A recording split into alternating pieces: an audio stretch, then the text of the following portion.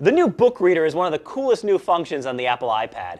Hi, I'm Rokaz, your digital lifestyle expert, and I'll give you some tips on how to use the book reader and iBooks on the new Apple iPad. The materials we'll need to get started are an iPad, your finger or an iPad stylus, downloading the iBooks app, and an account with iTunes. All right, now to get to our books, we simply hit this icon here of the book open. Clever, huh? And this goes to our iBooks or our iBook store. Now, the interesting thing here is that you're going to notice that the store up here is integrated in the same place where your library is. And that's a little bit different because videos and iPod buy their stuff through here. Apps are bought through here. So this was kind of their new generation where the program has both the store, let's go to there, and the library built into one. So let's take a peek over here. Maybe we'll, let's see here. See if there's anything new and exciting.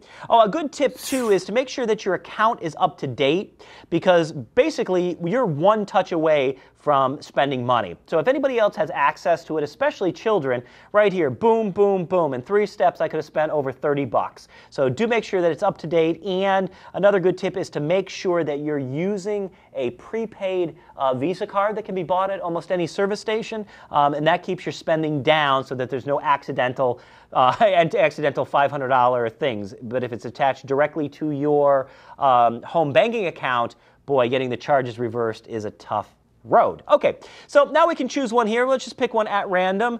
Let's see here. Hungry Girl 1, 2, 3. So we're taking a peek over here and we're seeing that. All right, and I'm going to get the sample, which is also nice, so we don't have to pay for it here. Boom, it moves it right up, it's loaded, and now we're ready to read it. If you want to read a book, and we're going to go, let's see here, to David Allen's Making It All Work, it opens up, and there we go. All right, a great thing about here is, this is how we turn our pages. Tip is to turn it from the center, top, or bottom. It's better when there's more. It's a great animation, especially when there's more words. I just love it. Look at this. Okay, another good tip is you can navigate your pages down here. Once you're touching it, you get a little indicator. And again, doing it, and you can see here page 11, page 12, page 13, page 14, get my finger out of the way, and then we can jump to pages.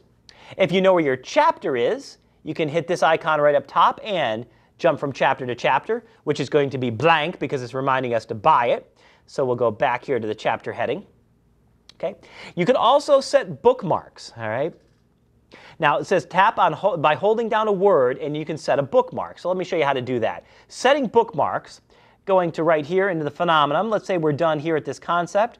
We're going to hold down the word here, and boom.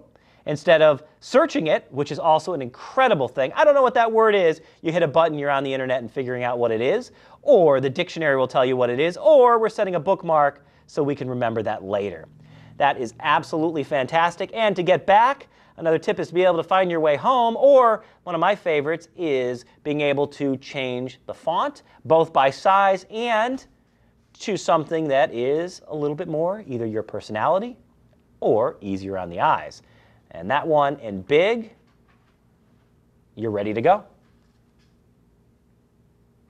With the new iBook store and iPad, it couldn't be easier to buy, store, and read books. I'm Rokaz, your digital lifestyle expert, saying, stream you later.